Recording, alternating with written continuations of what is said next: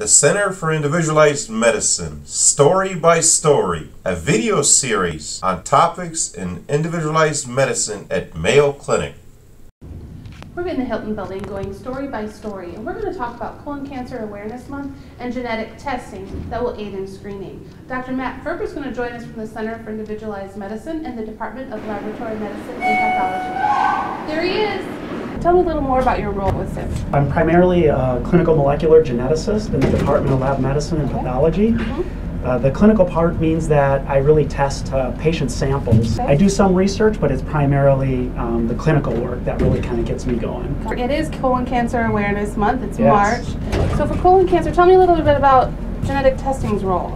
Genetic testing has become super important in a lot of different hereditary cancers. And so my passion inside the laboratory is really diagnosing hereditary colorectal cancers. Okay.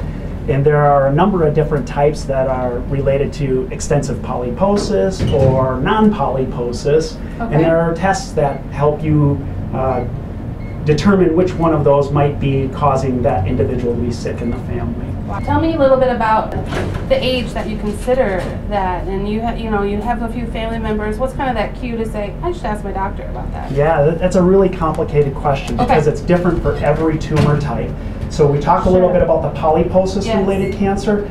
The age of onset with that cancer can be actually quite early. So we see individuals that are in their teens that really need to be visited by their physician. And so it really depends on the family history and understanding at what age do you see the tumors within that family.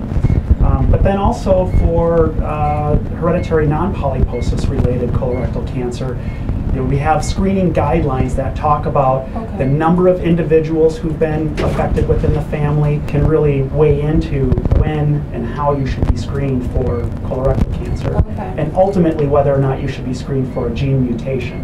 And you said your passion really is with colorectal cancer screening, but when you get up in the morning, you think about the future and the things you're working on today. What gets you really excited about the future of genetic testing?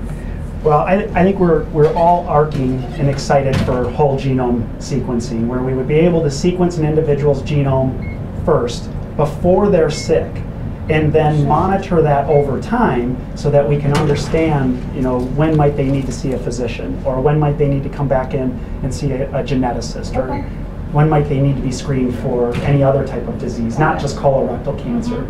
What are some of the other important things to note in terms of your work? I think it's super important for people to realize that if you're 50 years or older, it's time for you to go in and have that colonoscopy, that first colonoscopy. It's super important. It's not super fun, and we just all have to recognize that. We have to go in and have that done.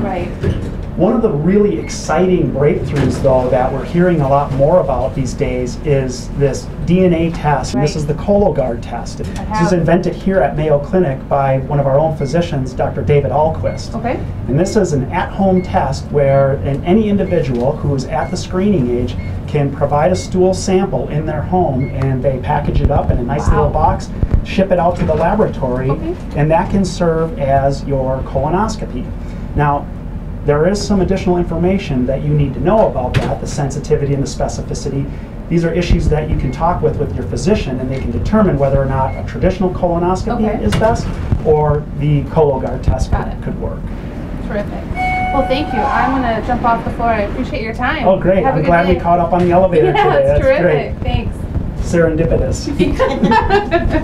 The Center for Individualized Medicine, Story by Story, Mayo Clinic's elevator ride through patient care, education, and research.